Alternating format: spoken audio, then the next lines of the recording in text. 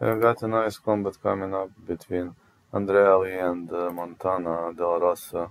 Andrea is on a super cold streak with back-to-back losses to Vivian Rauch, Macy Barber, Natalia Silva, and Miranda Maverick. She is tough, but I don't think she will be able to destroy Montana De La Rosa like she destroyed Cynthia Calvillo and Antonina Shevchenko.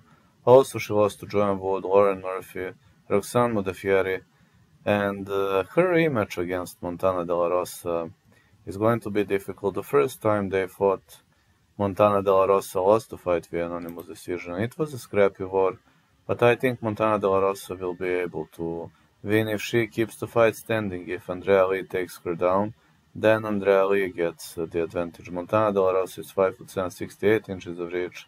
She's got excellent BJJ, but she is better in the stand-up, if you're asking me. Very, very much better in the stand-up.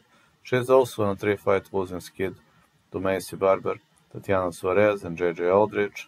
She destroyed Ariane Lipski, fought to a draw against Mayra Bueno Silva. I think this goes the distance again, so I'm saying over 2.5, but this time I give advantage to Montana De La Rosa.